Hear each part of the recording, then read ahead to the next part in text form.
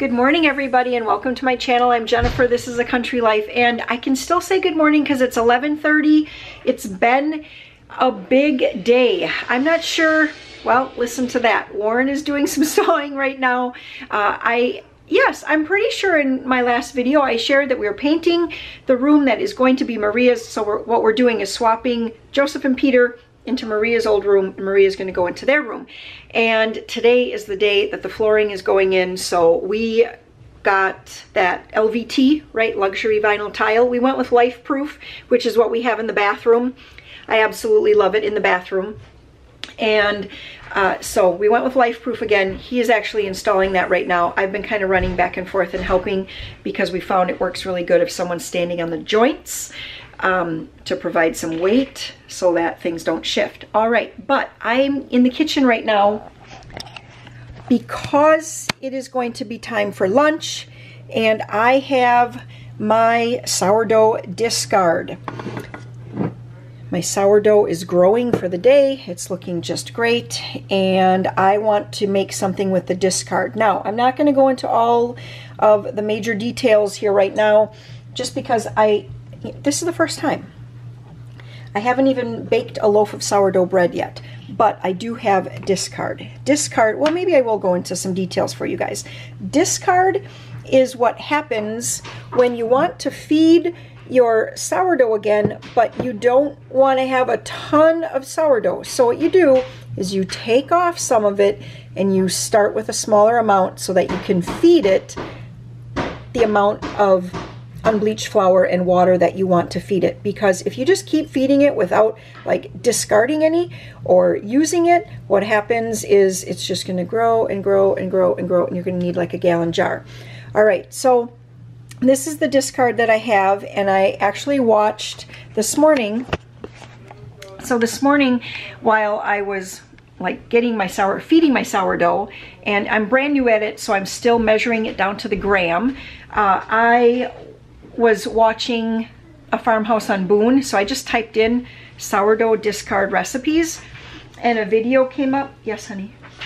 So I'm like doing a review, but like word problem questions. Okay. And one of them, it's those things that you had me use this. Yep. Okay, so I was watching, so when I typed in sourdough discard recipes, this farmhouse on Boone video popped up. So I watched that, and she made all kinds of things, but one of them that she did was a pizza crust, and I thought that would be a great thing for today. It's Friday, no meat, so I could do like a cheese, maybe some veggies. I'll have to see what I have. So I'm gonna get my oven preheated to, I'm gonna do 425 because I want my cast iron to get really, really hot. And while that preheats, I'm going to take you guys back to the bedroom here. I'm coming in with a camera. I don't want a camera. Peter has assumed a position on the floor doing his schoolwork because he just wants to watch it all go down. And this is what's happening. So it looks like Joe is... He's the stander. He's the stander right now.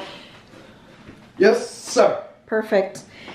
So yeah, I mean, it took a while to get this figured out. So when it's hard to start because yeah, it wants to move all over the place when you're trying to snap tiles in.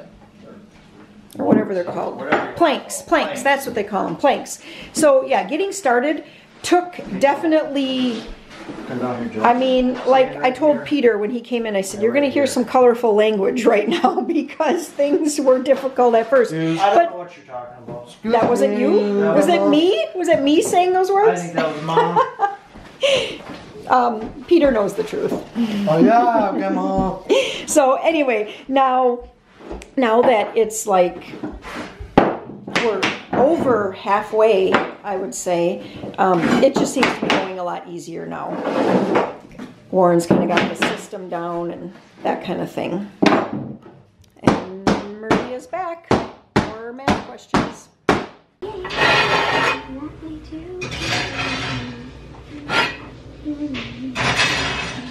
weren't hot. I know, they weren't hot, but I didn't want to burn my fingers. All right, so I just popped the cast iron pizza pans into the oven. I'm gonna let them just get hot. So probably let them be in there for maybe 15 minutes, just till they're nice and hot. As they're heating, I am going to continue to shred cheese. I already shredded about 6 ounces of mozzarella that I had, probably about 5 ounces of Colby Jack. And now this is actually pretty soft. This pepper jack is pretty soft, but I'm going to shred some of this pepper jack here. I sliced up an onion, and I also had some green peppers in the freezer, so I just took out maybe 8 strips. And Maria sliced up a can of black olives, and that's going to be our pizza.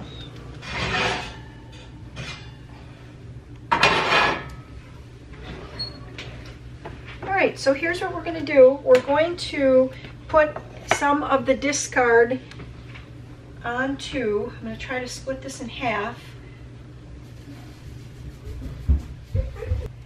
Yeah, maybe my discard is too... What is that? This is the sourdough discard. Maybe I'm only going to be able to make one. We might only be able to make one. That's the crust. This is the crust. We're going to have to make something else with lunch because this is not going to make as much as I thought it was going to make, honey. Stop, drop, and roll. Stop, drop, and roll. We could have cranberries and caramel. We have a bowl of cranberries and caramel on top. Yep, we could have cranberries and You want caramel. me to get it out? Sure. All right, it looks like it's doing what it's supposed to do. It is really, I mean, it started to like bake on right away, which is perfect. And if I remember right, she put a little bit of olive oil over it and then a little bit of salt. Where is my kosher salt? Peter, can you reach it? It's in that blue, it's right up there in that blue container. Oh, good. Okay, just a sprinkling. That looks great. We're going to get this back into the oven and finish baking this. Then we'll bring it out and put the toppings on. Okay, so I should have checked maybe on her blog and read a little bit more rather than just relying on what I remember from the video. But hers looked like it got a little bit more crisp. Not really sure.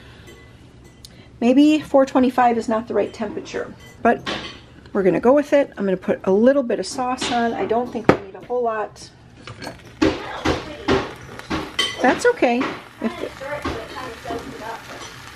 All right, just a little sauce. We're gonna be ready for stuff now, Maria. So you can, yep, you can put the cheese on if you want. Do you want to put some onions on first? Maybe. And we Put it on half. Yeah, because we only have a small pizza here. So just bring over 1 small chunk of onions and just sprinkle a few over here. Good. A little bit more than that. It looks good to me. I want to know. I tasted an onion. Keep going. Right here. Yep. Okay, that looks good. Now put the peppers that are back there. Put those right there too. Same thing. Just throw the peppers right over here. Put the cheese on. And fill it right up. Okay, we don't need to, yep, let's take big handfuls, plop it on, and then I like to just kind of move it around. I don't even think I needed the pepper jack. I think this is actually going to be plenty. Make sure, yeah, dump all of that on. Yep. We are a cheese family. Exactly. We like our cheese. And don't put any black olives on this half, okay? Just put some black olives on that half. And as many as you guys want, because I don't want any. Just don't put them on my half. That's all you want? Is that good? I don't know. I just don't know how many people want black olives. Well, everybody but me likes black olives. Okay. There you go. All right, we're going to put this back in the oven and basically just bake it until everything is melty and the top looks like we want it to look. Listen to that sizzle. This looks so good. I do think that maybe I should have baked it at a little bit higher temperature so it would be more, like, see how you can see it's a little bit floppy and not quite as crisp, I guess, is what I would like it to be. We're still going to eat it, I hope. I hope. Oh, yeah. It looks very good. I am going to have to check for you guys though, or just go to Farmhouse on Boone and see if you can research what temperature this really should be baked at. I just randomly threw it in at 425 because that's typically what like a frozen pizza goes in at, but my pizza crust recipe goes in at 500, so maybe I could have done it even hotter and it would have gotten the crust a little bit more crunchy right off the bat. You don't know what? It looked like you were doing a bear. I was gonna do a bear, but I don't want to do a bird. Uh-huh. Since I cleaned out the 2 big closets in the schoolroom, the kids have been coming up and finding all kinds of fun things that have like unearthed from in there. So Maria has found this make a plate kit. And it's pretty cool. Look, you can do up to 50 plates in here. So it comes with like everything you need, and then at some point we can send in, I think. Yes, so we have to mail it in and then a form. Okay. We'll probably photocopy this so we have more. Okay. But there's an order form and there's like all these things. And all right. Are like, if you want to do 1 to 3, it's like $19.95. I don't know what the 2 days. I think that's for shipping. We found one that Amber had made. Look at that in 2015. That was so long ago, 9 years ago. That's amazing. We should do it. And then this one looks unfinished. That looks like something Sam might have started, huh? Yeah. Everybody wants to know all the time, and that's one of the things I forget to do after we like try a new meal, is to stop and actually remember to like get our opinion. So first off, Maria didn't like it at all. No, I thought it was very good. I liked the sourdough, and the crust was a little wimpy. It could have gone longer or at a hotter temperature. Hotter temperature, I think. Up. But it was good. I liked it. Yeah, I liked it too. Peter liked it. Joe liked it, except he never wants to eat like the outer edge of any kind of pizza crust. Warren is really figured this out. Did I say is? He has really figured this out now. Now you're going to get to the hard part, aren't you? Because now we're back up by a wall again. But he's found little tricks that have really helped. So one of the things, yes, is this tool. And then even, where's that other one that you were using? Right here. And then even this. You just buy the kit at Home Depot right there. Flooring installation kit, it's worth it. Yep, he said it's worth it. That's incredible, I think. Incredible. Well, so I'm glad you think so. The trim will go on quick and then it'll be oven day. Yes. I do have to try to fix that ceiling yet. Oh yeah. But we'll cross that bridge when we get there. Right, exactly. Today I finally took the stickers off the windows. Yeah. Guess that means we're keeping them. Guess that means, right, exactly. We're keeping the windows now, huh? When did we have those windows done? Was it June? That's kind of what I thought. And I'm finally now getting the stickers off of the windows. It's fine. And the only reason I decided to do that was because we had, supposedly the contractor is supposed to be coming out to take a look at the roof.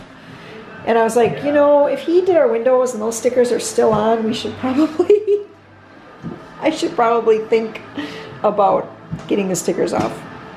So we're going to be having a fish fry tonight, and come on, light, there we go. And I want to just make a little dessert, and I thought that this 3-hole cake, sometimes it's called a wacky cake. I've seen it different ways. I've also seen this with where you use boiling water. This one does not call for boiling water. You may mix these ingredients in a bowl or mix them right in the pan. So I'm going to guess that I should spray the pan. It doesn't say that.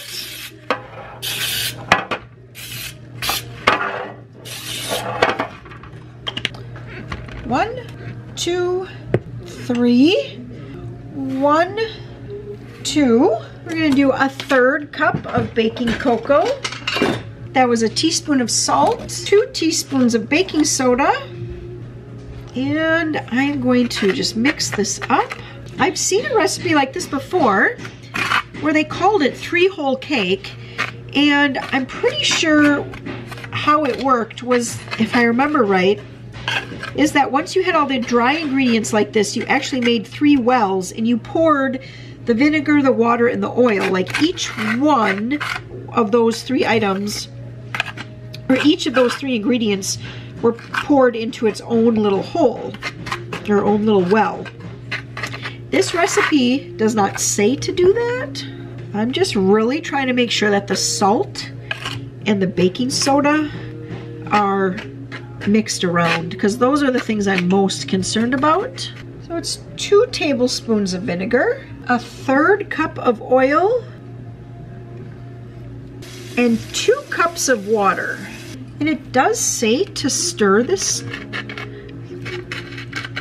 I'm seeing the bubbles form, so that means my vinegar and baking soda is working. Well, if this turns out well, this is the easiest way to make a cake ever. Oh, that's so pretty, Maria. I love it. There's one out, so I just kind of like outlined it with purple, but like not touching, so it wasn't. Yeah, I know. It's so cool. Wacky cake? Wacky cake. Smells good. It does smell very good. It's like hot cocoa. There's a lot of background noise today with the saw out the kitchen window, and then Peter and Joe are in the basement. Peter is vacuuming the whole entire basement. Joe is helping him by moving things, moving the cord where he needs it moved to, and they've got the music blaring down there. So yeah, it's pretty loud. All right, lots and lots of bubbles forming. That means that that vinegar and baking soda is still working. I'm gonna get this into the oven. It has to bake for 30 to 45 minutes at 350 degrees.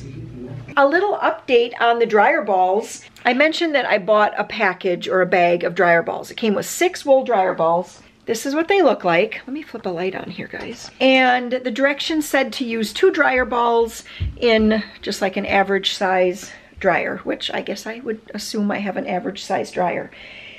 After I had read that and I mentioned that in that grocery haul, a bunch of you chimed in the comments. If you're not in the habit of reading comments, you should be, because there's always so many good tips from everybody in there. A lot of people said, I just use all 6 of them. I throw them in the dryer, and yes, it definitely cuts down on drying time. And I have been finding that first I was just using 2. I wasn't totally sure if it was cutting down on drying time. I kind of felt like it was, but I hadn't actually like done a test. Well, now today, after reading all those comments, I just put in a load. It was like kind of a lighter load. It had some light colors, a few things like this, you know. I guess it was kind of like my whites and lights. Somebody's trying to call me. All right, looks like Nick is coming over to the fish fry tonight too. Anyway, with this load that I just did, with 6 dryer balls in there, I hit start, and I think in 15 minutes, maybe even less, and I just had it on medium heat, everything was dry. So I really think that the 6 have really, I super noticed a difference in that.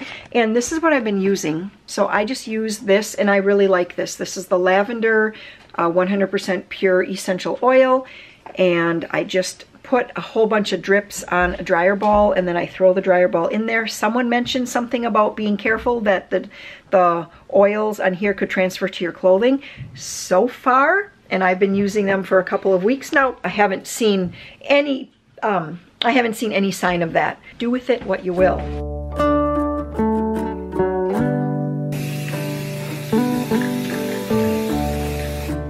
At this point, I'd like to make some yummy chocolate frosting. This is on page 58 of cookbook number 1.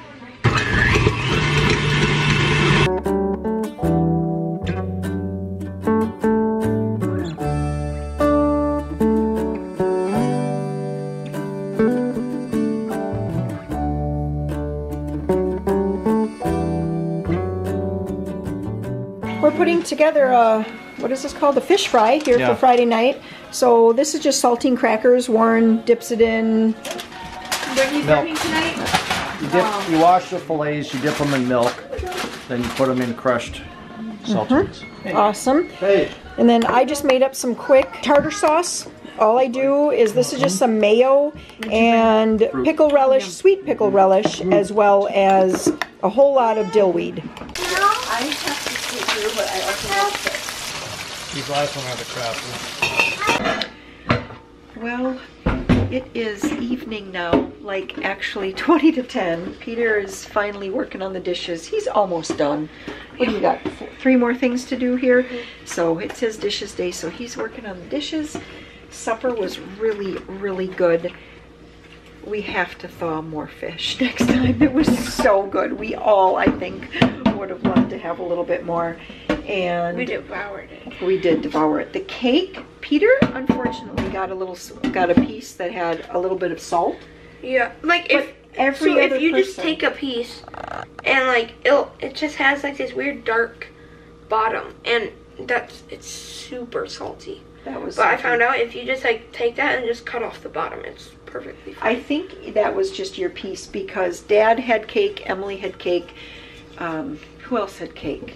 Oh, Colt, Aisley, they had cake. And like there was Joe had cake.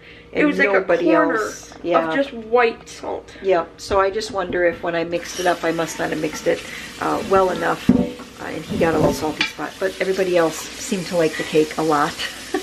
And yeah, I had another piece and it was good. Oh, that your other piece was. All right, so just kind of wanted to give you guys the heads up on that. So if you do make that wacky cake, you just want to make sure that you get it mixed. And I used a whisk, and I wonder if I actually would have used a fork. That would have, whoops, sorry, Peter, that could have gotten into the corners a little bit better.